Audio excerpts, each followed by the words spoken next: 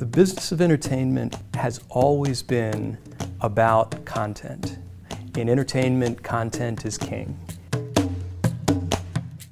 Rahul and I had been doing work for the last 10 years with the entertainment industry. We worked with some great people at the major publishing houses, major record labels, and the major studios, thinking about how technology is changing their business. How does technology change how you set prices or how you promote content? How does piracy impact your business? And while we were asking those questions, we started to ask a bigger question, which is technology changing the nature of power in these industries? There is more content being produced, more variety of content being produced, more diversity of content being produced, and I would say even more quality of content being produced.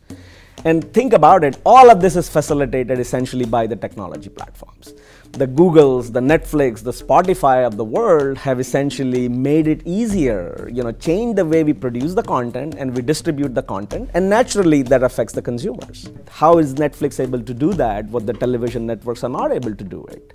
And one of the biggest advantage that the Netflix has is that it has this huge consumer data, so they can exactly figure out and predict how many people like Kevin Spacey, how many people like David Fincher, how many people like political drama, and they can even combine all of that to get a pretty good idea about whether the show is likely to be successful or not. The example that comes to mind immediately is the first 90 seconds of the first episode of House of Cards.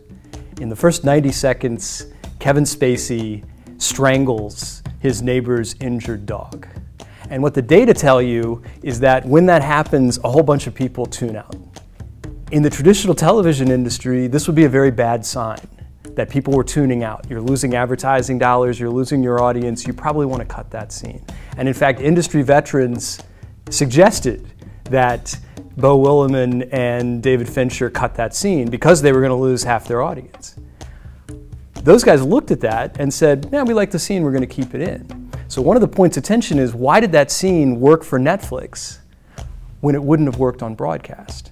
The reason in the book, we argue, is that Netflix is pursuing a fundamentally different business model. They aren't advertising driven. They don't have scarcity in the 8 p.m. time slot. So the people who tuned out of House of Cards probably watched something else on Netflix, and that's okay.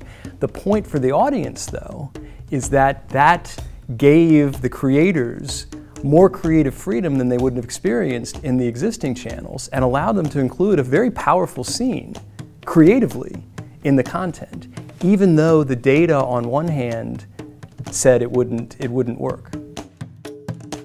It matters because we all want to get great stories, and we all want to be able to consume stories from great storytellers. And when you connect great storytellers with exactly the right audience, everybody wins.